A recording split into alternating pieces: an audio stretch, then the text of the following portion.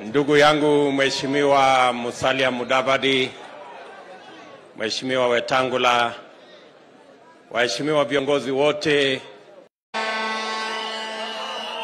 kwanza mimi nataka nichukue nafasi hii nimshukuru Mungu kwa kutupatia nafasi tufike hapa nyumbani Vihiga na tupate nafasi hii ya kuongea na kubadilishana mawazo na kupata faraga hii pamoja na viongozi na wananchi wa Vihiga County.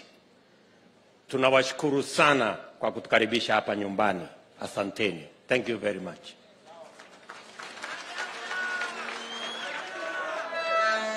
Vile mumesikia ndugu viongozi wenzangu wakisema, leo tumekuja hapa Vihiga kwa sababu ya jambo la muhimu. Hatuja kuja hapa mkutano wa kawaida. Hatuja kuja hapa mkutano wa kisiasa wa kawaida. Leo tumekuja hapa kwa sababu ya jambo la muhimu inayohusikana na wananchi wa Vihiga hapa Vihiga County. Mimi nataka mjue hivi.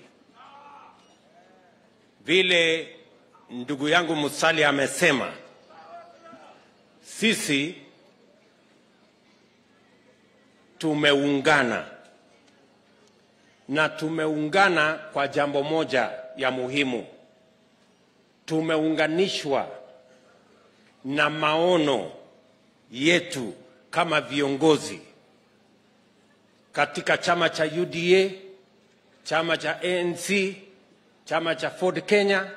Sote tulikuja tukaketi chini tukasema, what is the priority for the people of Kenya? Na sisi wote tukasema the priority is the economy of the country of Kenya. Ndio tukaamua sisi wote tuungane kwa sababu tumeunganishwa na maono ya mambo ya uchumi wa taifa letu la Kenya.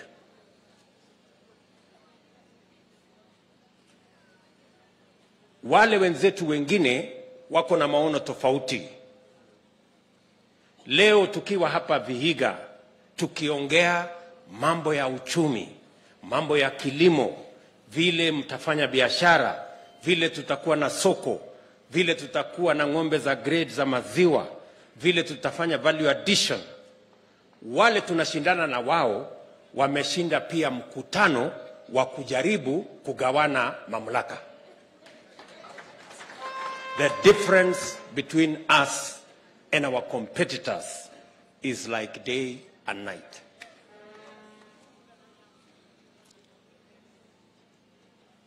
Mimi nataka niwaulize watu wa Vihiga kwa heshima. Leo tumekuja kuzungumzia mambo ya muhimu. Na mimi nataka wale ndugu zetu tutulize boli kidogo. Siku ya kuchagua hawa viongozi itafika. Leo tunataka kuongea mambo ya wananchi, sio mambo ya viongozi. Tunataka kuongea mambo ya wananchi. Tunataka kuongea mambo ya uchumi. Kwa sababu katika hii siasa, kiongozi akipata cheo, mwananchi anapata nini? Lazima tujiulize. Tunaelewana wananchi wa Vihiga? Pale utakapoenda kwa debe kupiga kura, lazima ujue unaenda kupiga kura kwa sababu gani. Siasa ni maslahi. Lazima uende pale upige kura ujue napiga hii kura ndio mambo yangu ya kilimo iende sawa, ndio niwe na bima ya afya ya NHIF, ndio niweze kupata mbegu na mbolea kwa bei nafuu, biashara yangu iendelee, niweze kupata pesa ya kupanua biashara yangu bila ya kusumbuliwa na Shylock na bila ya kulipa interest ya 12% in 10 days. Hiyo ndio sababu wewe utaamuka asubuhi uende upige kura, kwa sababu unapiga kura kwa maslahi yako mwenyewe. Mnanielewa watu wa Vihiga? Ndio tumekuja hapa kukubaliana na nyinyi.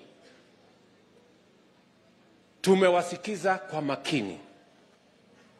Leo sio siku yetu ya kwanza kuwasikiza watu wa Vihiga.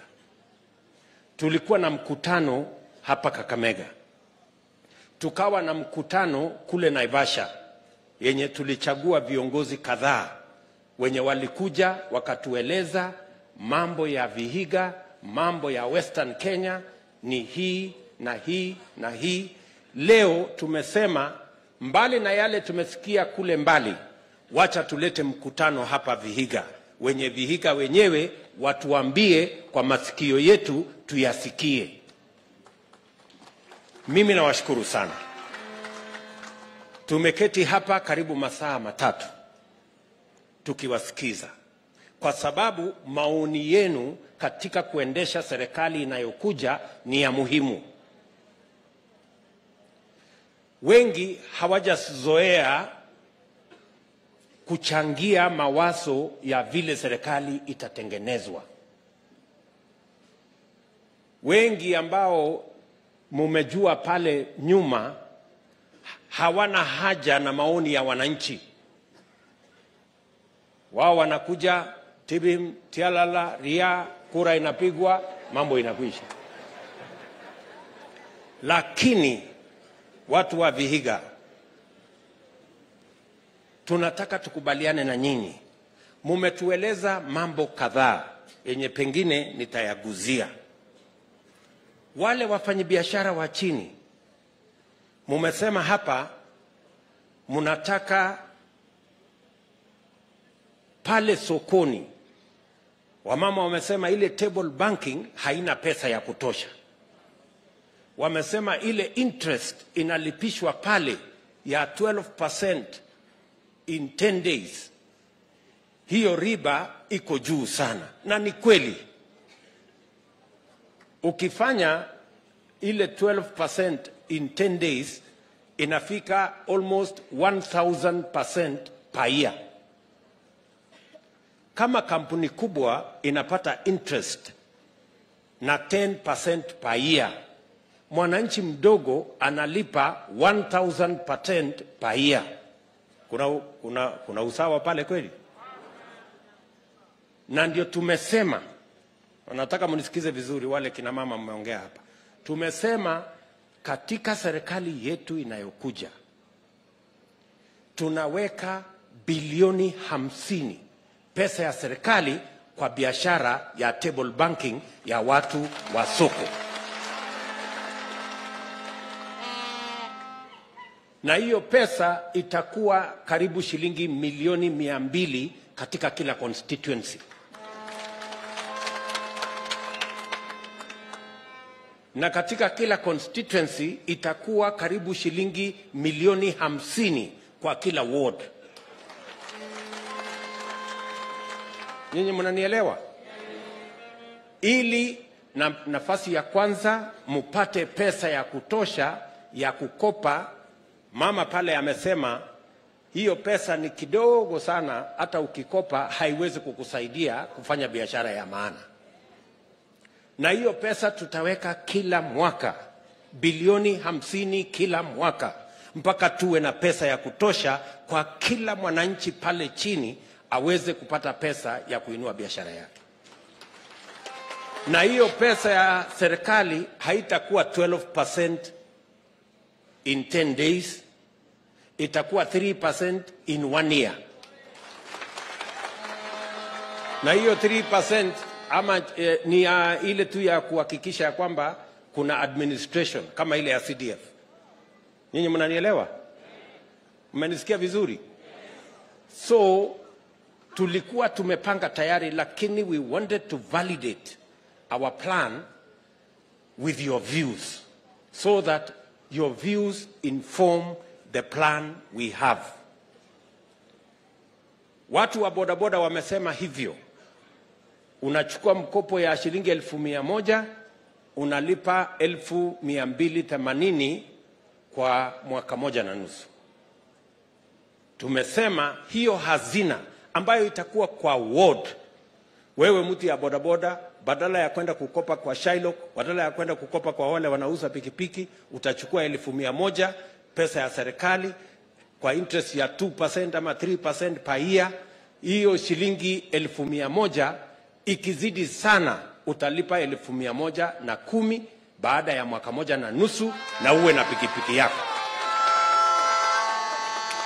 Ile pesa ingine karibu 1,160 ambayo ungelipia yule mtu wa Shylock, hiyo itakuwa faida yako. Nyinyi mnanielewa? Mumetueleza mambo ya kilimo na mmetuambia ya kwamba kwa mambo ya kilimo mnataka tuwasaidie na mbegu, mnataka tupunguze gharama ya mbolea, na mnataka pia kuwe na value addition katika ile mazao yenu, ndio muweze kupata pesa zaidi. Mama moja hapa amesema saa zingine mboga inakuwa nyingi, tunataka preservation, vile ya kuipreserve ndio tuweze kutumia wakati wa kiangazi ama wakati ambayo chakula sio kingi zaidi. Sisi tumekubaliana? Mumetueleza ya kwamba tuko na shida ya gharama ya chakula ya mifugo, chakula ya kuku, chakula ya ng'ombe iko bei ghali, na ni bei ghali kwa sababu tunaagiza ile raw materials yote, soya, simsim, oil products kutoka Malawi, kutoka nchi zingine. Tumekubaliana hapa Western Kenya, na nataka mnisikize vizuri, hapa Western Kenya wasomi watawaambia tuko na nafasi ya kukuza oil crops, simsim, palm oil na zingine ambazo zinaweza kutusaidia hapa. Kwanza muwe na pesa nyingi kwa sababu it's a high value crop, na namba ya pili tupate raw materials ambayo inaweza kutusaidia tupunguze gharama ya chakula ya ng'ombe na kuku by half, ndio tuweze kuwa na bei ya sawasawa, na tuhakikisha kwamba tunaweza kuuza mazao yetu kama ni ya maziwa, kama ni ya kuku katika masoko ya humu nchini na masoko ya kitaifa. Tumekubaliana? Tumekubaliana na nyinyi vile vile ya kwamba mnataka wafanyabiashara wafanye biashara katika mazingira ambayo iko sawa sawa. Wafanyabiashara wengi wanauza mazao yao barabarani. Kama zio mvua ni jua, kama zio jua ni vumbi, kama zio vumbi ni kukanyagwa na lori. Si ni kweli? So tumekubaliana na Mheshimiwa Agoi, wewe tunakuombea Mungu uwe governor wa Vihiga County. Tunataka tushirikiane na wewe tuhakikishe ya kwamba tuko na soko ya kutosha katika kila shopping center, ndio ipatikane mahali wafanyabiashara wetu wasiuze barabarani, wasipigwe na jua, wasihangaishwe na mvua, wawe na mahali pazuri, mazingira yenye iko na afya, mahali hakuna vumbi, wanaweza kuuza mazao yao na wanaweza kufanya biashara zao. Tumekubaliana? Vile vile mumetueleza ya kwamba mama moja hapa amesema matatizo ni kwamba kule nyumbani tuko na hali ambayo usalama imekosekana kwa sababu vijana wengi nyumbani hawana ajira. Wanangojea mama akishafanya kazi kidogo, wanangojea nyumbani.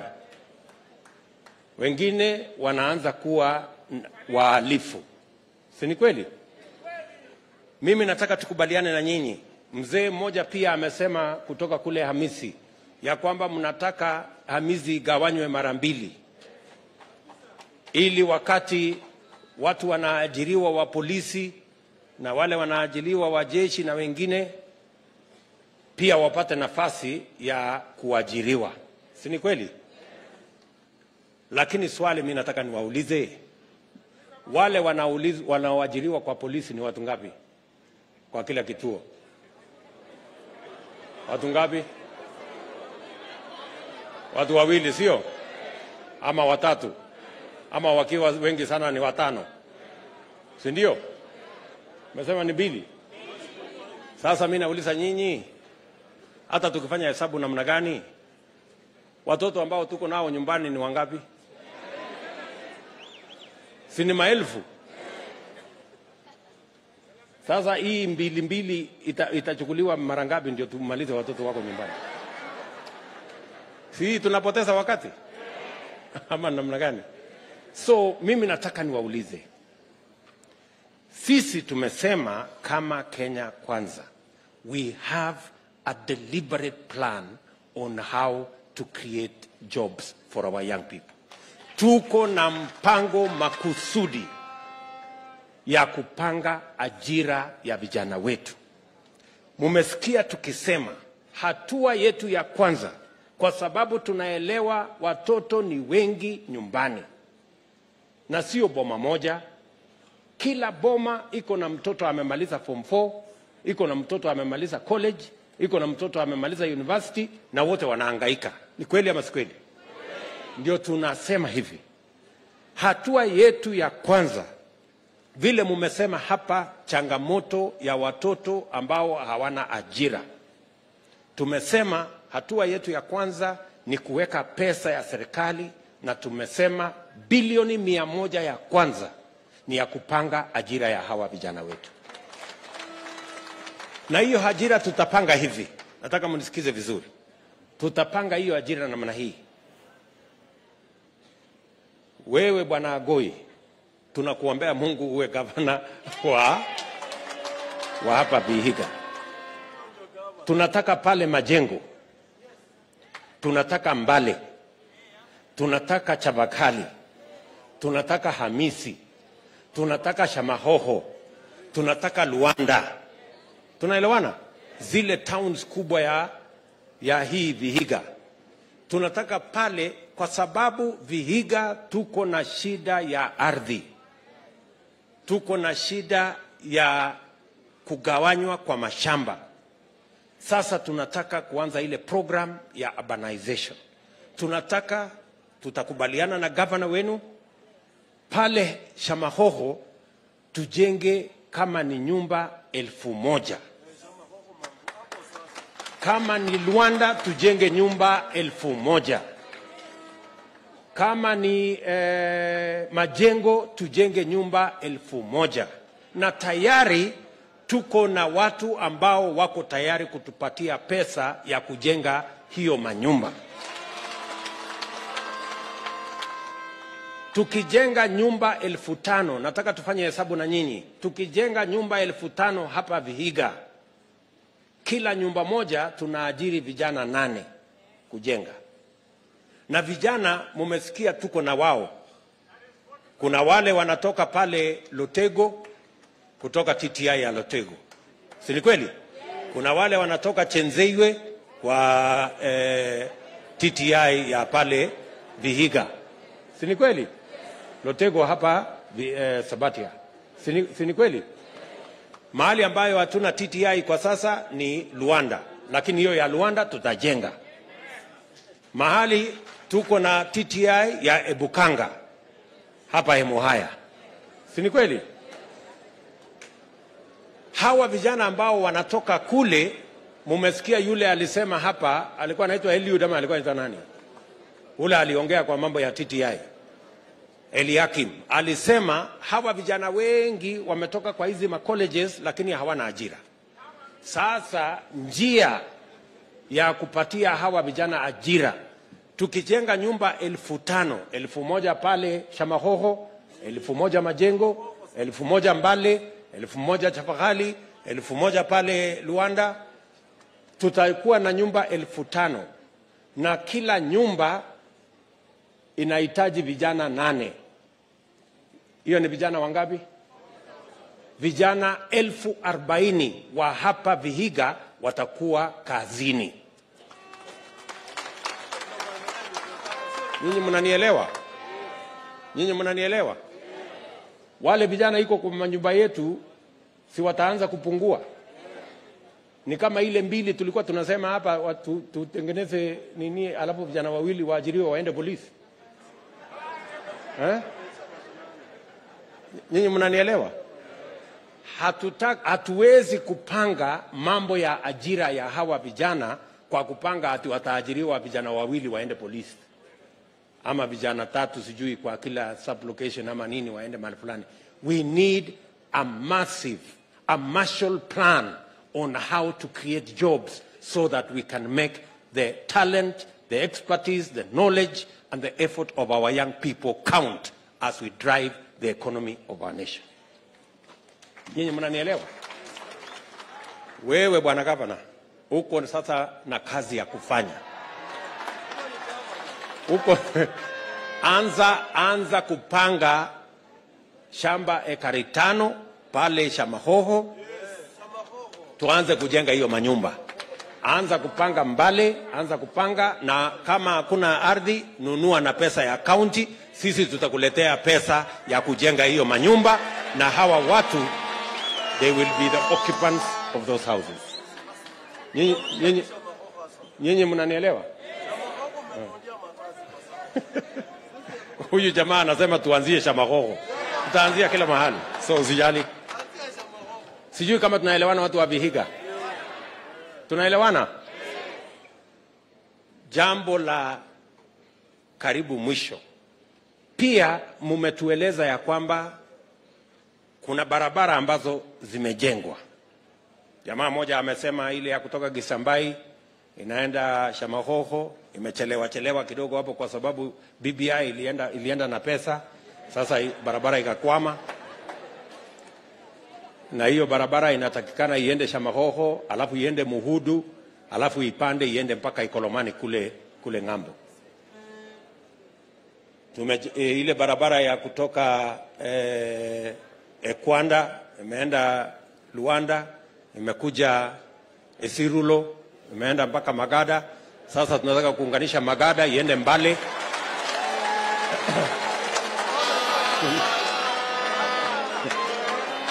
Ndio.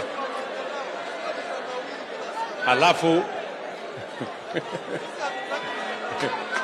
ikitoka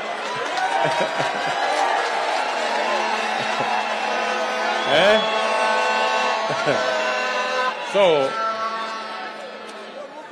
tunataka itoke Mbale iende Wemilabi, alafu iende tena irudi mpaka Luanda. Si namna hiyo? Alafu kuna barabara ya kutoka Mago kwenda Mululu, alafu ipitie kona ikuje mpaka Vokoli. Si ndio? Sasa tunataka tukubaliane na nyinyi watu wa Vihiga. Tunaelewana?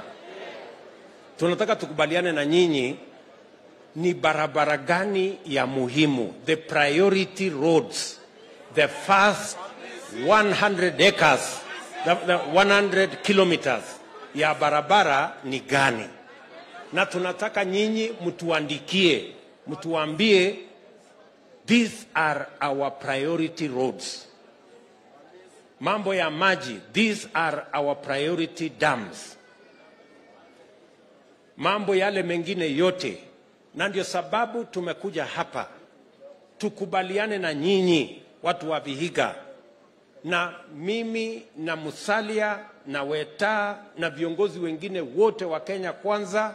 Tunataka tuwe na agreement, tuwe na mkataba, tuwe na chata ya watu wa hapa Vihiga, kwa sababu tunataka, we want you to hold us to account. Nyinyi mnanielewa? Na tunataka tuandikiane na nyinyi, ndio tusipofanya mkuje mtuulize maswali. Ama namna gani? Tunaelewana? Hatutaki kitendawili hapa. Hapana, no. No. Hii kitendawili imeleta hasara kwa hii Kenya. Kitendawili, alafu mwisho unapiga kura, ujui ilienda wapi. Mwisho unaambiwa ilikuwa ya Kanan, alafu Kanan haikuenda. Sasa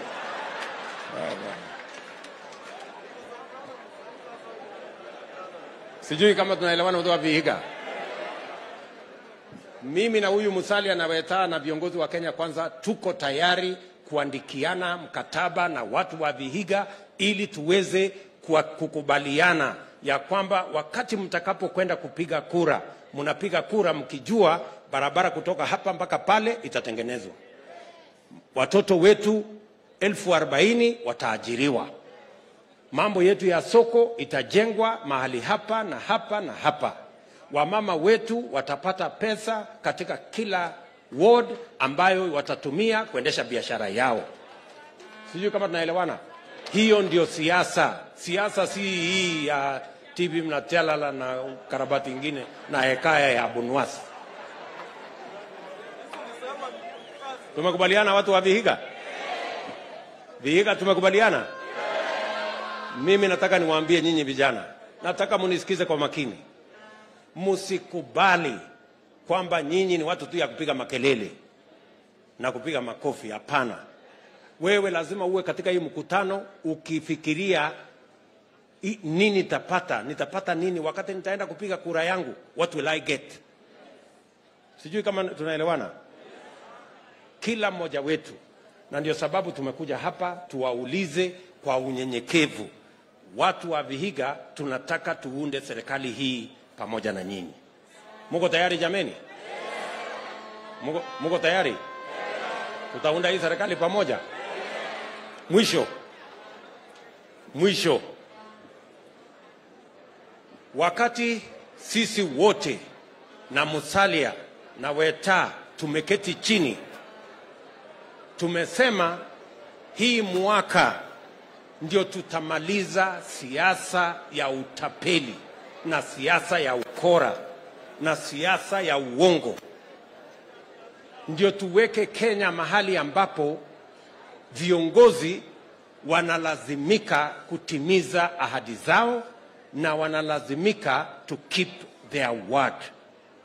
Nyinyi mnanielewa? Vihiga tunaelewana? Mimi nataka niwaambie watu wa Vihiga. In Musalia Mudavadi, you have a solid leader.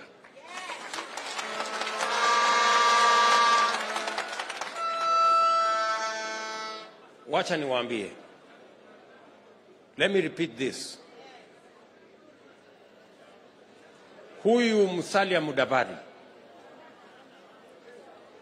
na huyu Moses Wetangula, wakati vitisho imejaa Kenya, blackmail, threats, intimidation imejaa katika taifa letu la Kenya, walisimama imara na kusema hatutanunua ukora, hatutakubali vitisho, tutaamua vile tutaunda serikali ya mwaka ujao na wale tunakubaliana na wao.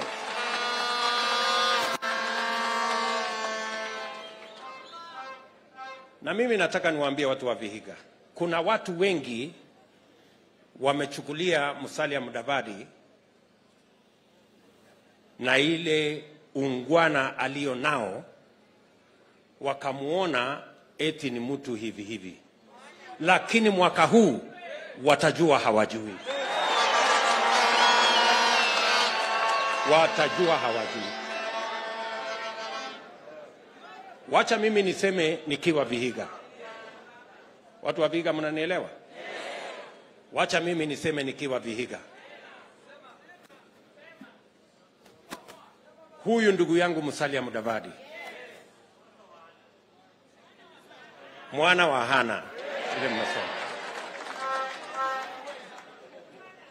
ni mtu muungwana na ni mtu mwenye msimamo na ni mtu wa kujitolea. Viongozi wachache mno wanaweza kufanya mambo ambayo haimfaidi yeye binafsi, lakini anatafuta ile itafaidi watu ambao ni supporters wake. You don't find such leaders easily. My friend Musalia Mudavadi has demonstrated that he has the capacity to make sacrifices when sacrifices are needed of him. And he continuously looks at the big picture. Huyu Musalia si alimsupport Raila Odinga 2017? Si ni kweli? Bila ya kuuliza kiti chochote. I want to tell you, it is very rare to come across such leaders. And I want to tell you, my brother Musalia Mudavadi, your sacrifice for the greater good of Kenya is going to pay off in our lifetime.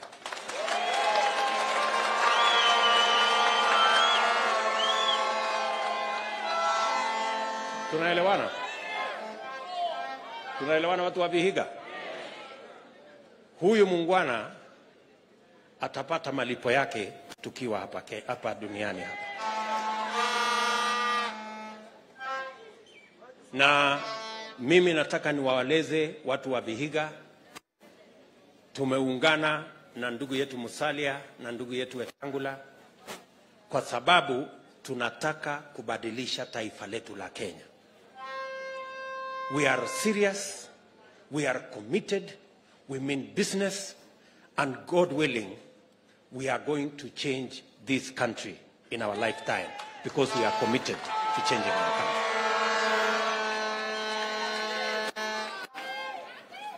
Tumekubaliana watu wa Vihiga?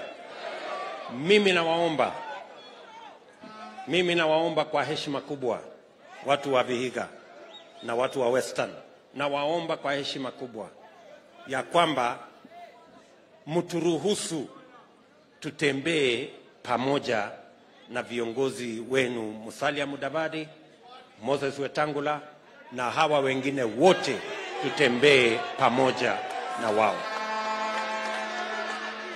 Na tunatembea sio kwa sababu za kibinafsi, tunatembea kwa sababu ya mambo yanayohusiana na taifa letu la Kenya.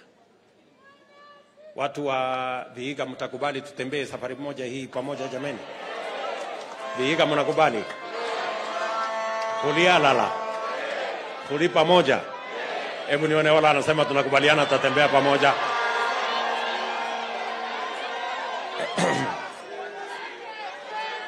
Nikisema harambee, tunasema Kenya kwanza. Harambee! Harambee! Kenya kwanza! Tunasema kazi ni kazi. Kenya kwanza! Kenya kwanza! Kazi ni kazi! Kazi ni kazi! Nataka mjue ya kwamba tunawapenda sana. Tunawatakia heri na baraka za Mungu, na tunawaomba kwa unyenyekevu mtupatie huyu gavana wetu wa Kenya kwanza jameni, na mtupatie mama county wa Kenya kwanza, na senator wa Kenya kwanza, na MCA wa Kenya kwanza, na wabunge wote wa Kenya kwanza. Unajua kuna majamaa wamewazoea, lakini si mwaka huu watajua hawajui?